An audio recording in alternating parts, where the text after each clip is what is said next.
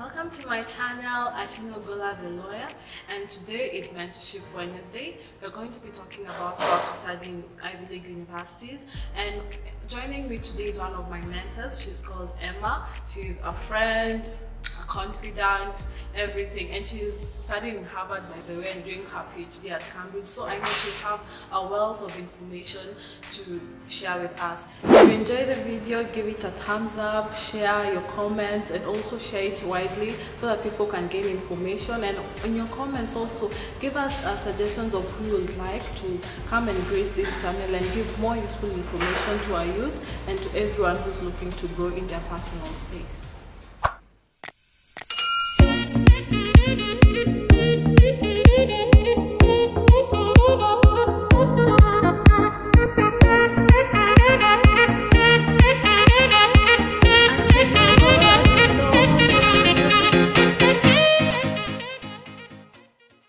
Today we are having our guest, Emmah Wabuke. She's one of my mentors, a very distinguished, I can say distinguished scholar.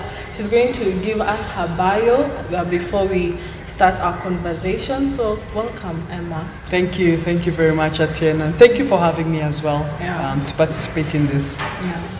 So I have known you as my mentor, and I met you in a different space, but I can say since we met, we haven't shared so much that I can say I know you very well. So maybe you could tell us more about yourself and share with the viewers who you are. Okay. Yes. My name is Emmah Wabuke. I am a lawyer by profession. I studied at the University of Nairobi for my bachelor's degree, and I did my master's at Harvard Law School, and I'm currently pursuing my PhD studies at the University of Cambridge. I'm a Gates Cambridge scholar to that effect. I have practiced in the academic sector of the legal profession. So I was formerly a lecturer at Strathmore Law School in Nairobi, where I also founded the Strathmore Law Clinic, which is really a student practice organization that attempts to provide pro bono legal aid service for the underserved communities across Nairobi and across really Kenya as a whole. So that's me in a nutshell. I like French fries, but I don't think that's important for the bio, but I like just to put it out there.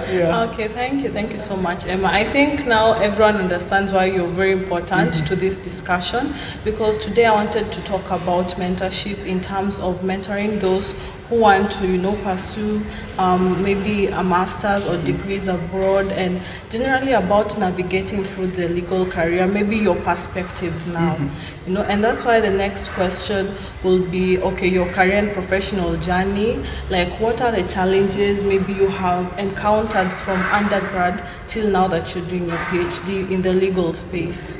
Okay, so I guess my career journey, like I've stated, it's been more in the academic sector of things. So I am an academic. In that regard, I have not practiced as much in the traditional sense of working in a law firm as much as other people have.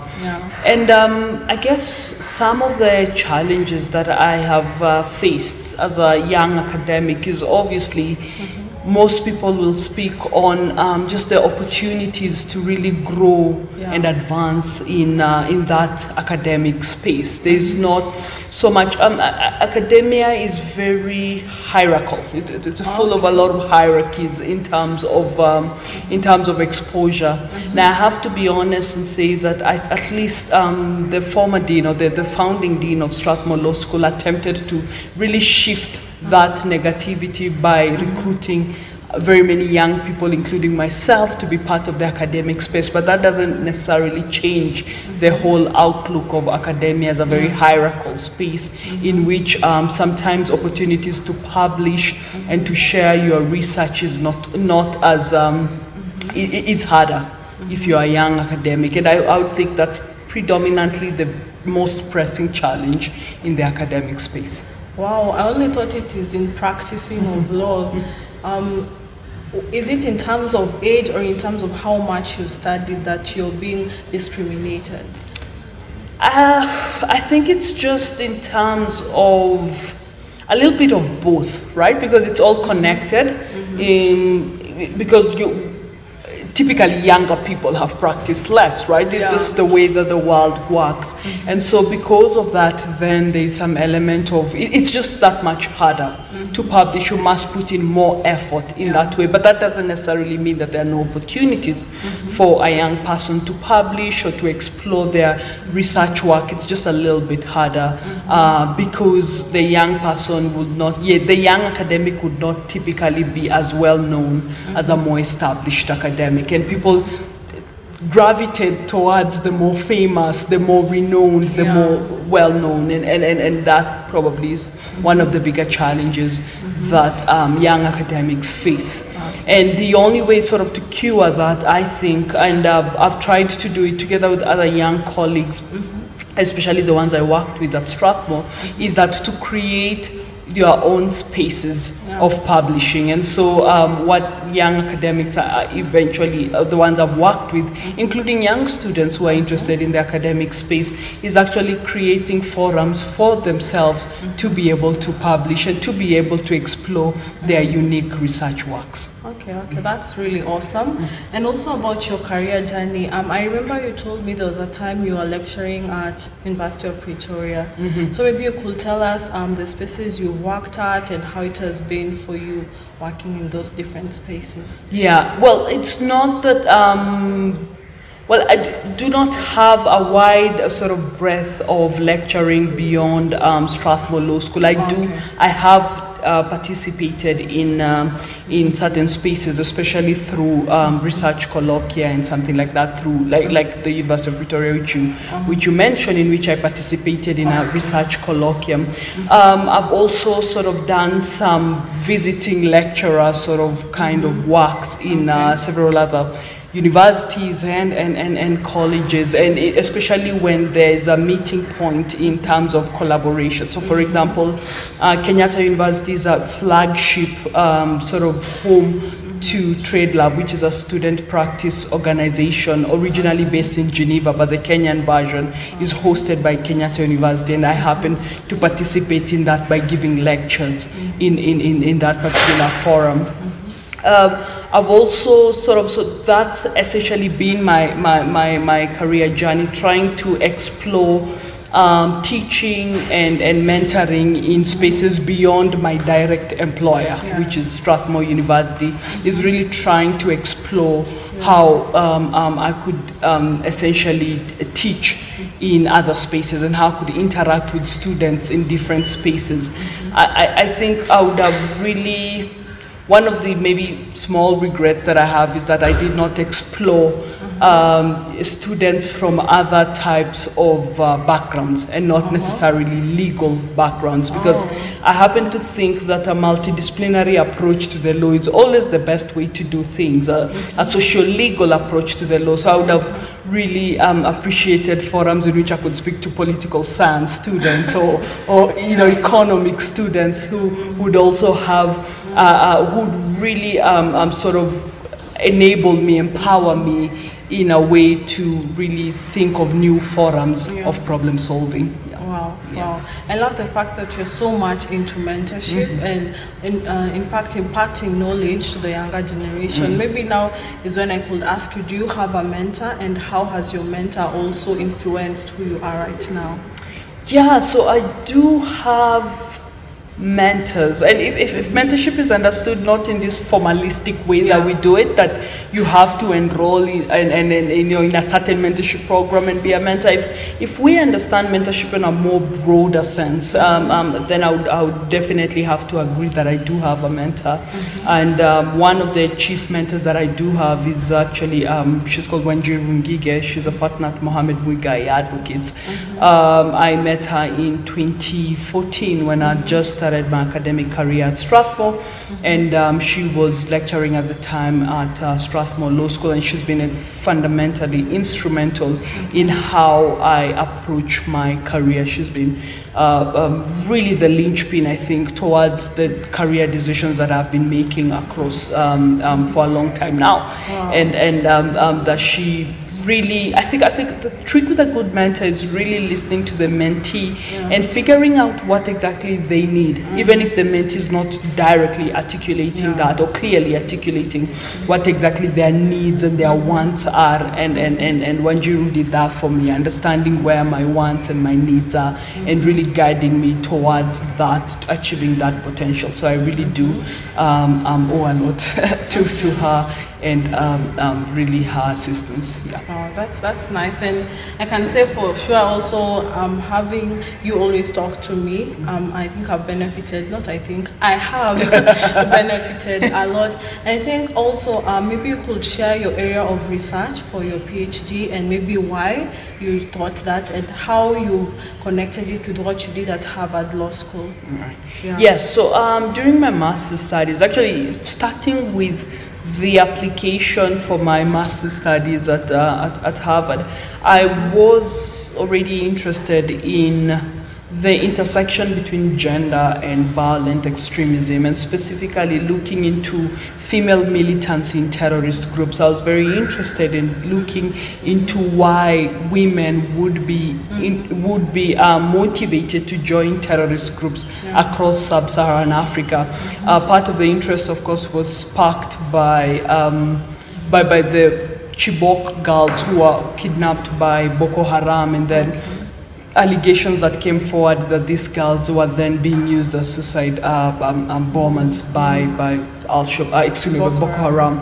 And so that got me a bit interested in looking into the dimensions between gender and violent extremism, and I sort of wrote that as part of my thesis in my master's program. And I thought it would be interesting. My master's program, my master's thesis actually left a lot of questions unanswered. It's only when I reread it later on that I thought I really didn't answer all the questions that I sought to, and so I thought it would be best to be explored in a PhD setting. And so actually during my PhD journey, I hope to actually research again on the question of female militancy, but this time looking into the reintegration processes that these women undergo once they have left Al-Shabaab. And this time my area of focus is really Al-Shabaab terrorist group, and not necessarily a general observation of terrorist groups working across sub-Saharan Africa. So I am looking into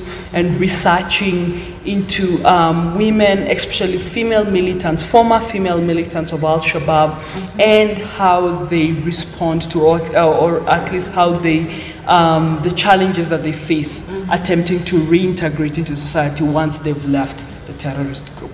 Okay, that's awesome. I'm really looking forward to the answers that you'll get.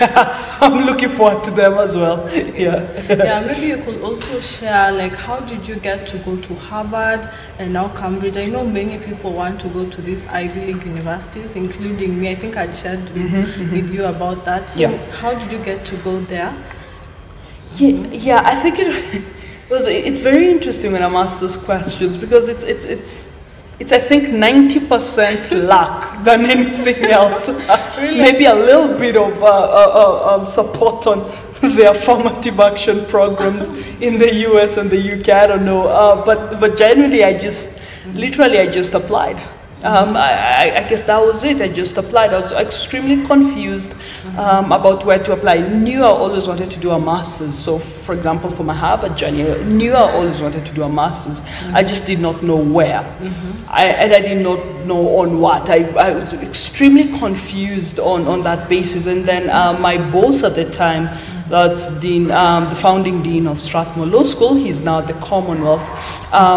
Professor Luis Franceschi called me one time and said, "You know what? I think you should really apply to Stanford."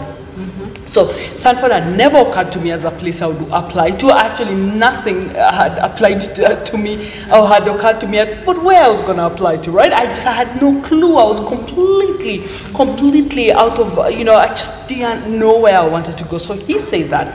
And I thought to myself, let me look into Stanford, actually, what the hullabaloo about Stanford is after all, right? So let me look into Stanford. And literally, when I was walking out of his office after he told me that, I bumped into somebody, and she was just coming into an interview at Strathmore, and then she pointed out, "Oh yeah, I've just graduated from Harvard."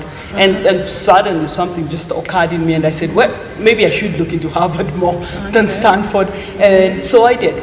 I actually just put in the application. I put in the application late. That is the crazy part of this whole entire story, because I was doing KSL at the time, Kenya School of Law, and it was in 2015, and it was a particularly difficult time in my life. I just, for whatever reason, I was going through, borderline depression and it just burnout for whatever reason.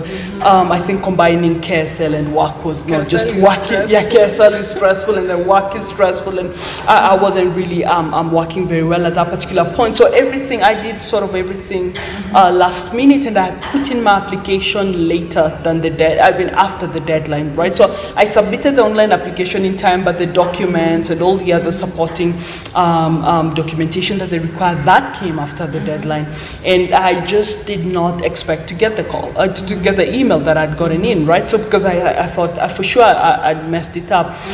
So I applied to a safety school, which is always advice that I give everybody. Always have a safety school, and my safety school was NYU. That's New York University, School of Law. And so I applied to NYU as well. All these were through scholarships? Yes, all these were through scholarships. I could not. University education in America is ridiculous. It's extremely expensive. There is absolutely no way, unless my father is a successful entrepreneur of sorts, or there's no way I would have ever afforded it. And so anyway, so I put in the application as well to NYU. Of course, I did it also after the deadline, because at that point I was just so confused. And so flash forward a couple of months later, maybe 4 or 5 months later, I get the email. I remember I was actually at one of my very good friends' house. At that time I was working at, I was doing my pupillage at Mohammed Mugai Advocates, and I'd just come from the office at about 9 p.m. and I stopped over at my friend's house. He lived in the street across from mine, across from my house, and I stopped over at his house because he had invited me for dinner, and it was gonna be free dinner. So as we were talking, then I got the notification from Harvard that I'd actually gotten into Harvard, and then a week later I got the notification that I got into NYU. Now the thing about American universities is that you first get the notification that you've been chosen, and then you've got to wait for the scholarship decision. And then so I waited. The NYU scholarship decision put me on a wait list, but the one for Harvard actually took me with the scholarship. So it became a no-brainer really on which of the two I would have selected, and so that's how I ended up in Harvard. Wow. So it was, it's a combination of luck and maybe a little bit of effort. God, if you believe in him or her, whatever. But mostly it was, it was just a combination of things that happened. Yeah. So going to Ivy League universities, is it that you have to have good grades on your transcript, or as you're saying, it's just a matter of luck? Yeah, well, no, not completely luck, and I wouldn't want to take it away from the effort and the hard work and the commitment that's actually required for you to even be considered to an Ivy League university. But I think predominantly you don't only need good grades. You need good grades to not. There's no compromise on that basis, right? Good grades, but then you need something more that takes you sort of over over and above everybody else, because everyone else is applying and everyone got good grades too, right? So you need something more. You need more diversity in your experience, and so the diversity can come in different ways, right?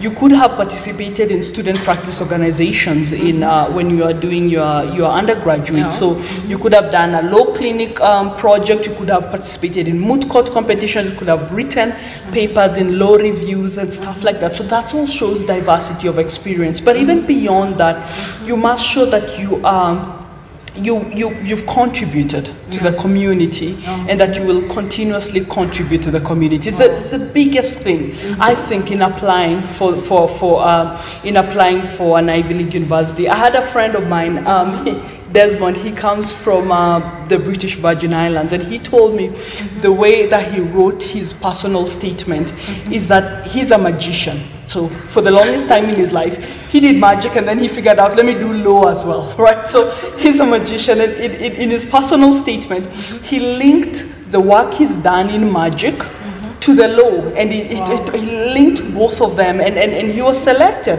And actually, he was given even a shout out by the then Dean Martha Mino during her opening address to the new sort of graduates in Harvard. And the idea there is that it showed diversity of experience, right? That he's just not a lawyer, he's a magician as well. And there's so many stories like that in Harvard. There's one of my other friends was a bartender. He comes from Chile. He was a bartender for the longest time, and he makes the best cocktails, like legitimately the best cocktails. He still has the skill, and yet then he figured out, oh, let me do law as well, yeah, right? So it's really that you must show that diversity of experience, and also how you're positively contributing to the community. I think one of the things, if you read, there's a book called On the Battlefield of Merit, and it talks about the history of Harvard Law School. And in this book, the professor who wrote it, and I can never pronounce his surname, so I wouldn't do it, it goes something like Coculate or something like that. But the professor who wrote the book talked about in 1924, when the Harvard Law School Master's Program was being conceived. It was being conceived in a way that, first of all, they wanted to bring all people from all over the world to come and receive this excellent education from Harvard, but most importantly also to be able to contribute, to go back to their homes and contribute positively to their communities. So I think that's the biggest link, in which if you really want to have, if you want to really have a good application to an Ivy League university, to any university really, is that you must show how the knowledge you have gained or you will gain will actually positively contribute to the community. If it doesn't, if it's all for your own benefit, then it's not appealing. It's not appealing. It doesn't go to the core of why master's programs have been conceived by several universities the world over. Wow. Yeah. I love that you've answered it very conclusively. Now people have tips, they've had it, and they should not be, praising themselves, how good they are. They show what they're going to do with the knowledge. In the community, yes. And a lot of volunteering, mentoring. It's just some of the ways in which you show how you can actually actively contribute to the community. Yeah, the next question I was going to ask you is how do you encourage innovative ideas? But you've already talked about, how you founded the Strathmore Law Clinic. Maybe you could share with us what the Strathmore Law Clinic is all about. Yeah. So the Strathmore Law Clinic, this is also sort of a byproduct of my Harvard experience, where the really U.S. universities, U.S. law schools, believe in law clinics as student practice organizations where the students, supervised by faculty, provide pro bono legal advice in different spaces. And so really I went through, or at least I did a couple of law clinics when I was doing my master's program, and I thought to myself, this would be an excellent experience to have.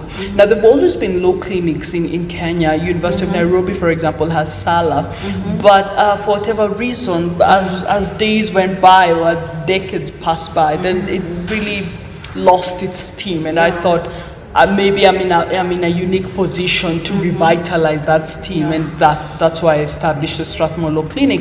And the clinic has been able to participate in several pro bono legal projects. And what's interesting about the clinic is that it's really, whereas I provided the guidance and the supervision, it was really a student-led project where students themselves would be able to go out into the community and see the need, the legal need that really is in communities, and then try to figure out a project to help and to start at least to deal with that need. And so the Strathmore Law Clinic is uniquely, I think, one of my sort of really proudest moments is really establishing and being part of that clinic, and being part really of an incredible team of students, really looking and internalizing the law as a catalyst for social change. Oh, I mean, that's really dope. I don't know if it's right to say dope, but that's really awesome. Yeah. And the next question we'd like to ask to talk about is what do you do to constantly challenge your beliefs and your assumptions? Because I know studying abroad, challenges everything you believe as an African. Yeah. Right? Yeah. Maybe we could talk about that. Yeah, that's a fantastic question. I think it's always, if I was a politician or things like that, I would firmly be, ideologically speaking, I would firmly be in the liberal space of ideologies. I'm firmly in the liberal space, not of the far left space, but probably in the progressive space of things. And one of the cardinal tenets, I think, of any progressive is that you must learn and train yourself to listen to different ideas. Yeah. It is a requirement. And then top that liberal nature in me with the academic in me, where it is also, I believe, a tenet of every academic to listen to ideas that they do not like. Yeah. It is the way the academic world and universities specifically are made. The whole bedrock of universities is collating different types of ideas for problem solving. Yeah. So I think the way I challenge myself, or the way that I go about figuring out innovative ideas, is just by listening to different types of ideas. It's literally just by active listening to different types of ideas. It's incredible when you listen to people's ideas, how much you get to learn. Wow. And so, and this has been a skill for me, right? This has been something that I've constantly been working on, because I typically talk too much, as you've noticed, and I typically like stories a bit too much. But one of the things as well, when I came into my own ideological space, and also when I came into, and I continuously grew into the academic self, then I continuously started learning about listening to people's ideas, listening to different ideas, and just not being afraid of ideas. I think we've, Atieno, I think we live in a world, because it's so polarized, that we live in a world where people are afraid of ideas. It's almost as if ideas are the worst things that could ever happen. No, you shoot me and you do all kinds of evil things to me, but do not give me a different idea from myself. I cannot stand ideas, and I've never quite understood that. I am not, of course, one to dismiss questions around safe space and things like that. I'm not that kind of critic. I do believe of the necessity of safe spaces and things like that, but not spaces to prevent different ideas. And this is really across across the board, right? This is some liberal people are afraid of ideas. Conservative people are definitely afraid of ideas. Everybody's afraid of ideas, and I just think when if we reach a point when we are afraid of ideas, then we'll never truly develop. It's not just listening to people's ideas doesn't mean that you outrightly accept them, but it also gives you a space in thinking differently. And so what I try to do increasingly is just to listen, to really listen. Not to listen so that I can disagree, because that's a whole other thing. That's a thing I've learned, I've seen with lawyers, right? We listen to disagree. We listen so that we can get to respond. We don't listen to actually learn something, to understand, And the best example of this, and why lawyers are guilty of this, is if you've just heard the debate of the 2/3 gender rule and what the CJ Maraga has done by advising the president to dissolve Parliament. And so it's so interesting, on my Twitter feed, timeline, I don't know what they call it. I think they call it timeline or feed, whatever it is. But it's so interesting to listen and to see people commenting. Oh, does shall mean this, and does advise mean this, and all kinds of arguments, right? All kinds of legalist arguments around it. And nobody is actually listening to the women and the activists who worked for years to make sure that this rule is not only put in the constitution, but it is also implemented. They're the ones who are organizing. When all of us were quiet doing our own things, they're the ones on the front lines organizing. They're the ones who are really making sure that the government reaches its end of the deal. They're the ones who pressured CJ Maraga for the advice. But now nobody is listening to them. And everybody wants to argue about Charland advice. So it's just that, right? Because it's a thing that lawyers have. We listen to respond and we don't listen to actually learn something. And it's extremely frustrating. So how I try to tackle innovative ideas is actually listening. I could never be as innovative as half the people that I meet. You know, I could never be as innovative as sometimes I'm wowed by one of my closest friends. The mother is an artist. She can literally sit down here and in 1 hour she has drawn us. Wow. Literally she has just drawn us. As in, how does that work? If you ask me to draw something, I'm going to draw like a nursery school kid, right? The stick kind of things. And it's amazing to listen to her and think of her thought process, you know, about how she goes about drawing. It's ridiculous. And that's the thing. Let's listen to different ideas. How we develop innovative ideas is that if we listen to different ideas from our own, so that we don't just listen to ideas that amplify our base, but really listening to ideas that change how we actually think. And that goes to the earlier point that I made, is that I wish I could interact way more with students who are not necessarily students of the law. I think political scientists just have a way of conceiving and thinking through problems that lawyers can learn a lot from. Sure. I listen to a lot of historians speak, and I really wonder why lawyers we think we're the smartest of the bunch, right? Because it really, the way that they think through problem solving is so fundamentally important. It's so unique, it's so clever. And so I think that's the point, right? Developing multidisciplinary spaces in which, and that's how we start coming up with even more innovative ideas. And I could talk about ideas all day and how we think through, and how law does not have any new idea. Law has no new idea, and we have to look at the sociologists, and we have to look at the economists and the political scientists and the artists and the musicians to really get the innovative ideas. Lawyer, we're done. That's what I think anyway. You know, I was almost talking about now African universities do not encourage much of publishing and innovativeness, and that's why you see even if you've done a bachelor's degree in Kenya and you've done it abroad, there's so much difference in terms of now your thought process. There's definitely, I think, one of the things I've also noticed about, different universities is as well, where exactly the point that you made is that some universities abroad have a way of appreciating different ideas.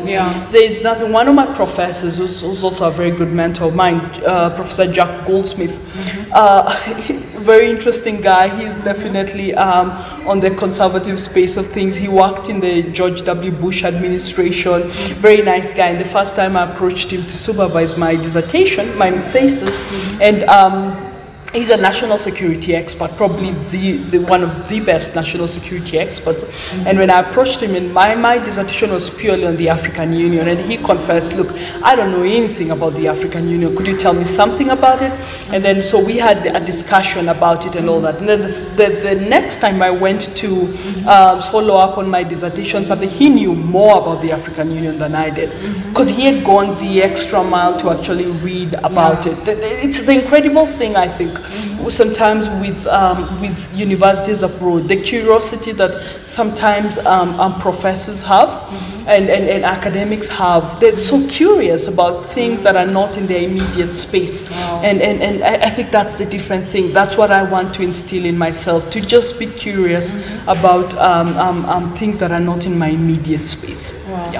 Oh, that's really, really awesome. I hope people are getting points and how they can improve themselves, because I mean, law is not everything. As much as yes, your term as learned friends, I mean, there are more learned people out there.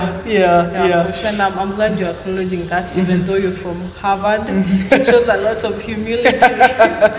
I just I happen to find artists and musicians a bit more smarter than us even. I just do. Of course, except the gengeton. Those ones, no, not so much. No, I'm done with those ones.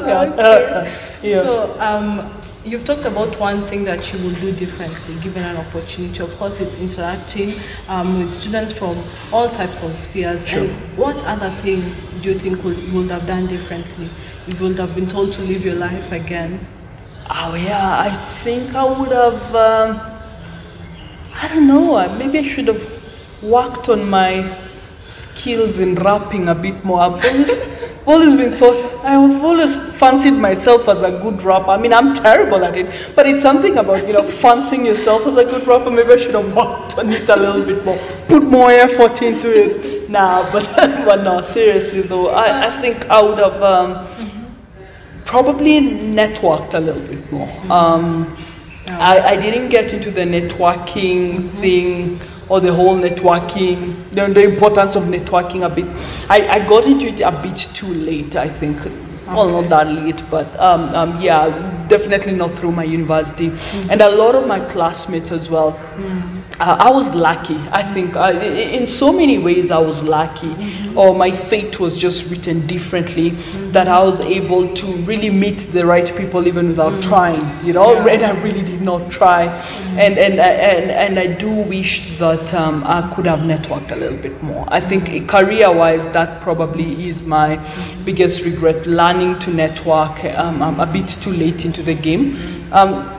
Not that late, but I should have worked on it a bit more. I think, I don't know, on a more personal scale, it's something that I keep improving, is that I should call my parents a little bit more. Not text, not email, just call them a little bit more, on a more personal scale, because the way that the world works is that you are so engrossed in your own career space that sometimes you forget about the people who sort of the cardinal and the bedrock of really your base. Sometimes you do that, so I should call more and stop being a workaholic as much as I am, and not just with my parents, but probably my siblings and my friends as well.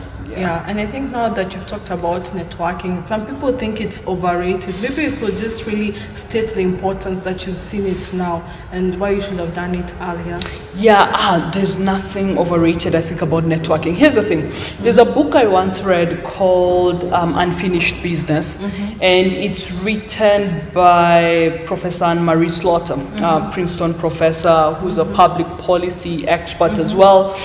She wrote actually a very sort of one of the best written articles in the Atlantic magazine called Why Women Cannot Have It All. And the reason I think it gained so much traction is because she wrote it as a response to Lean In by Sheryl Sandberg. Anyway, so the whole point of the book, in one part of the book, in Unfinished Business, Professor Anne-Marie says, the thing is that she's sat in so many job interviews, and the thing she's found out is that people hire themselves. Like, in terms of, if you're coming into an interview and you tell me you are in Harvard, I'm like, okay, go on, I was also in Harvard. And then you say, I studied human rights. I'm like, okay, go on, I studied human rights. There's a feeling about we hire ourselves. We love hiring ourselves. And what networking does is that it gives you that leg up. You're not just hiring. It's not like it's an abstract person who has entered the interview room, and then now we are talking, and then I suddenly start seeing common ground with this person. It's actually that I know this person through networking and things like that. So networking gives you that leg up. Yes, it's true from a psychological perspective, we hire ourselves. In other words, we hire people who have the similar traits as us. But networking gives you that leg up. The other thing about networking, away from whether you are going to get the fancy jobs and not, all that stuff, is that it just opens you up to to other, to other ways of thinking. It's only through networking that I realized I actually have an interest in gender and violent extremism. I never knew I had an interest in anything like that. I never knew it could even be an interest that anyone could have, right? Yeah, it's such a unique area, merging gender and violent extremism, and it's only through networking that I was able to meet similar-minded people who validated my own interest. And so networking has a way of also personally and professionally growing you. Beyond whether or not you'll get the fancy job or not, it's really on a personal scale. It's such an important thing to do. Yeah.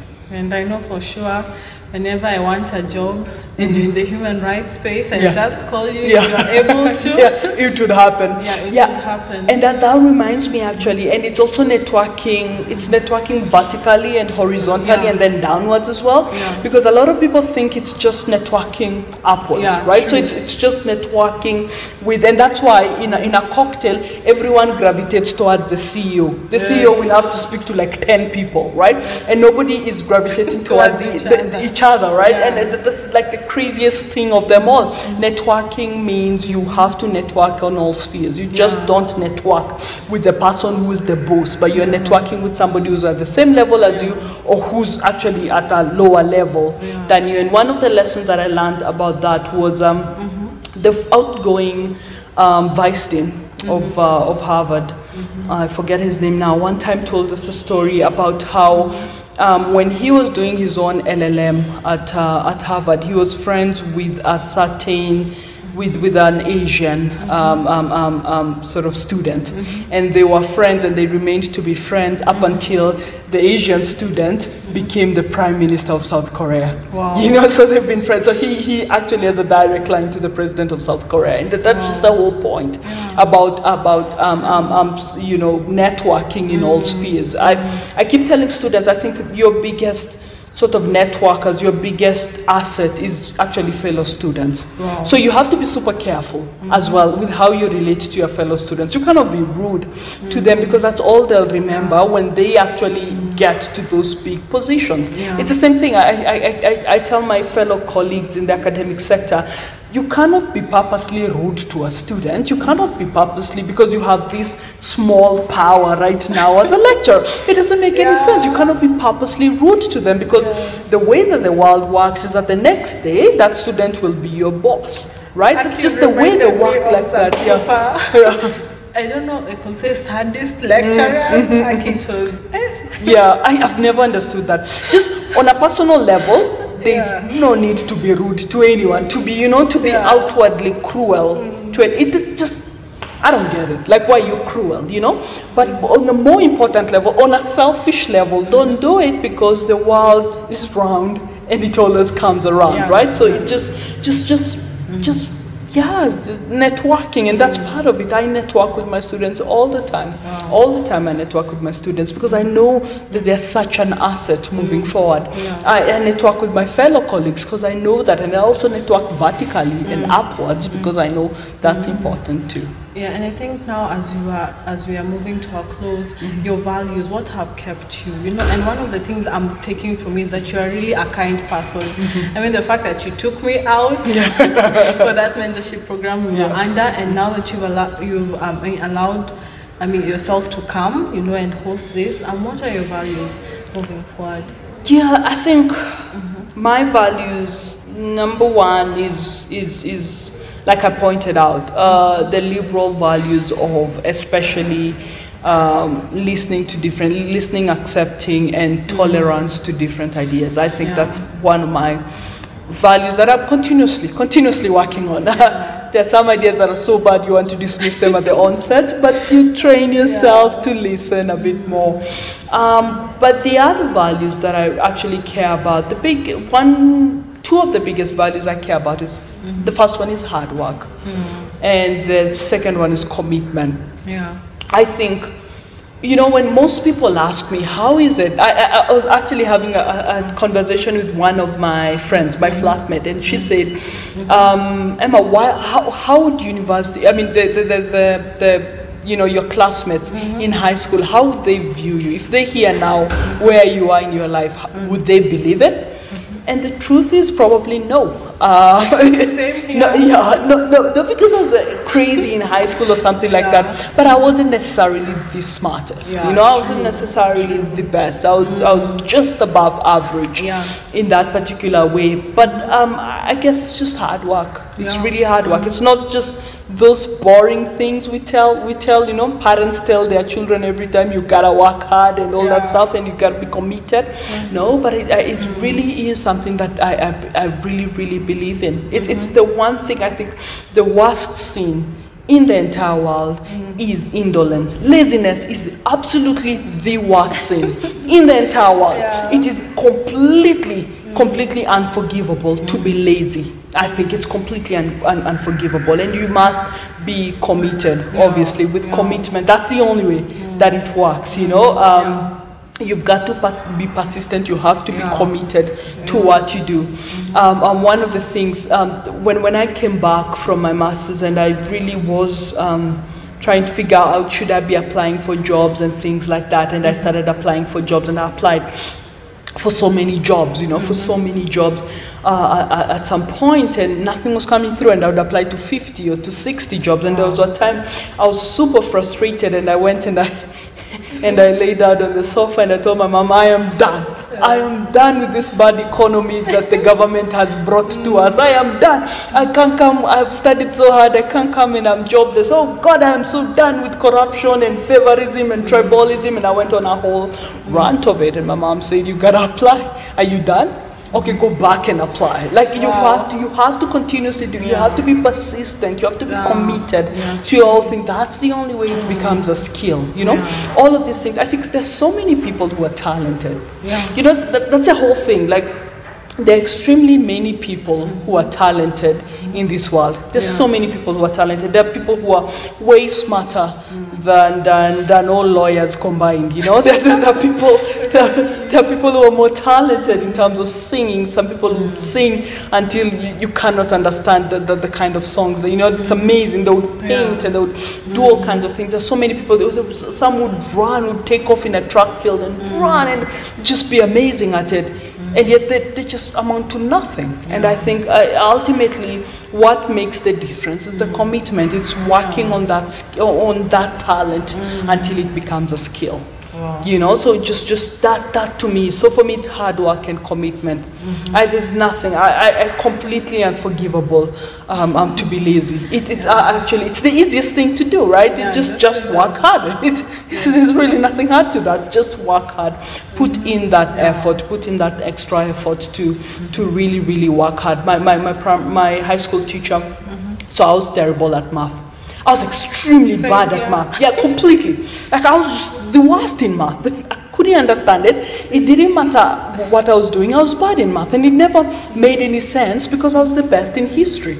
I really could retain all kinds of information in history. I still can, but I couldn't just get math. I couldn't understand why anyone would ask a question. A bus leaves Nakuru at 10 a.m. and then the other bus leaves. So to hell with that question. They will meet where they meet. Like so what about that thing? So I never quite understood. I never understood the whole utility of those questions. Right? I was terrible at math, and there's a time we were given a cut. I got 2%, and reflecting on it, really sincerely, the only two, because she couldn't give me a 0. The teacher was too kind to give me a 0, but I deserved a 0. Now this is in the same sort of exam where in history I got 100%. Wow. Right, absolutely. The next person in history got 70%. I got 100. This is the same exam where in English I got 98%. The next person had 70%. Like it's ridiculous. And then in math I had 2%. And that one is just because the teacher was polite. And I was extremely frustrated, extremely depressed. And the maths teacher at the time, she said, maybe she was telling everyone, but I specifically took it as my own. She said, you know what? Just because you failed, if the other class, we were in the dumb class, right? So if the smart class, we were in the dumb class, the history CRE is always the dumb class. And so she said, if the other people are taking, if it takes them 30 minutes to understand a question, but you, it takes you 60 minutes, it's fine. You'll eventually cross the finish line at the same time. It doesn't matter how long it takes. And that's the thing. We used to wake up at 5 a.m. in high school, and she said, if others are waking up at 5 a.m., you wake up at 4 a.m.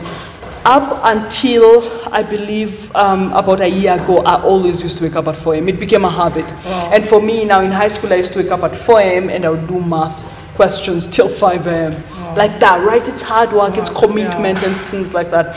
And eventually, I mean, I didn't even get that A eventually, right? But the lesson I learned in putting in hard work and commitment, it's really served me well. Wow. It really has served me well. I am really glad you've talked about that, and I hope people are inspired to work hard on themselves.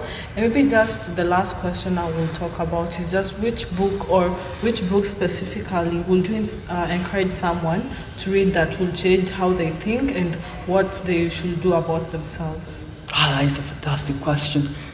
There's so many books. I'm currently just finishing up a book by Daniel Branch called Kenya, and it discusses the history of Kenya. And I'm super frustrated. Literally the other day, I was reading at 10 p.m. and I walked into my flatmate's bedroom and I said, "Can you believe this land question? This is crazy. It's insane, right? This is what happened, and it's all historical. This question of redistribution, it's all historical." And I was extremely frustrated with the whole situation. So that I think that's a fantastic book. I think Daniel Branch does a fantastic job. I've met him before, and his thought process on how he wrote the book is a really fantastic thing. He put in a lot of effort and really well researched, and it all openly shows. So I guess there's that, and it comes easy because that's what I've been reading. Because you've mentioned a couple of books as we are discussing. So maybe a book that really changed you and helped you as you grow in your career, or something that really has been fundamental in shaping how you think about life and issues. Wow, good books, they always have a way of challenging how you think, I'm just thinking, one of the first books I ever read in my entire life was Nelson Mandela's Long Walk to Freedom. Come to think about it, sometimes I read it when I was in class 4, so there are some things I've openly forgotten, just like Chinua Achebe's trilogy. I read it when I was pretty young, and there's some things I've forgotten. But I guess it's really, I think of books like that because they are able to change my perspective, because they give me a different way of thinking or a different level of life to reach. I think that's what good books always do, that, right? They open you up to different things, to different ways of lives, and then you sort of try to work towards that. So there's so many books. I mean, I'm very hard pressed to really pinpoint one particular book, and I know I'll regret after this is short, because I'll then say I should have said this book, or I should have said this. No, it's okay. This You other can book. just send me, then I can put it in my description. All right, yeah. But there've been several books that have essentially really changed my perspective on things. When I read Hillary Clinton's book, not this latest one, What Happened. I've read all her books, but it's really the first one, Life History, I think it's called, and really changed my perspective on how to approach politics, and just reading about her life and how she excelled in her own life really got me thinking about what potential things I could actually achieve in this world. It's that thing about the more you read about someone, the more you realize it's actually achievable. What they did is not so, you can actually do it. You can actually do it because they're just human beings like you, and they did it.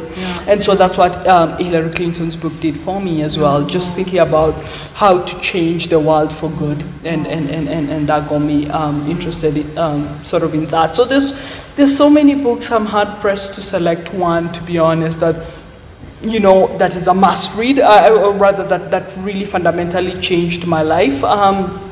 But there's some books. I mean, when I think of Khalid Hosseini's A Thousand Splendid Suns, where he talks about the relationship between two women in Afghanistan as it was collapsing, and just this mother-daughter relationship that developed between two co-wives, as the case may be, and just the idea that these women, they worked and they supported each other, and they created some level of sisterhood, even though society expected them not to be able to collaborate because they were co-wives, but they still looked beyond that, and they looked beyond what the society expected of them, and they still collaborated. I mean, that's a fantastic book, Khalid Hosseini. I read it and I was just, I mean, blown away. I've always read all his books now, and it's really A Thousand Splendid Suns that really stands out for me, and also that it really showed me the life in Afghanistan, you know, that it's something that I wasn't familiar with as well. So there's so many books. I mean, a lot of, specifically, I'm biased towards African fiction, and I'm specifically biased towards African women authors.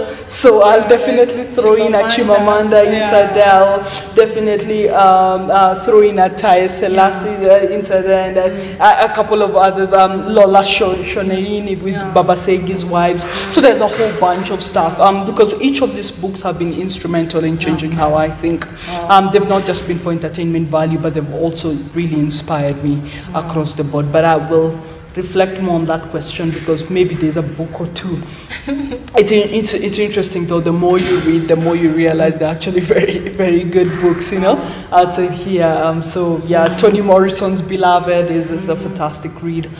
So yeah, so there's so many books, many books out here. Yeah. I mean, I can say today there is information overload, or wisdom overload. Thank you so much for gracing my channel. It was a pleasure having you. And in case you remember anything you didn't say, just I'll definitely do that. I'll be like, no, please put this book, give a shout out to this book and stuff like that. I'll do it. Sure. Thank you so much. It was really nice having you, and I look forward to more collaborations with you, especially in the field of human rights. Definitely. Yes, thank you so much. Thank you so much for inviting me as well.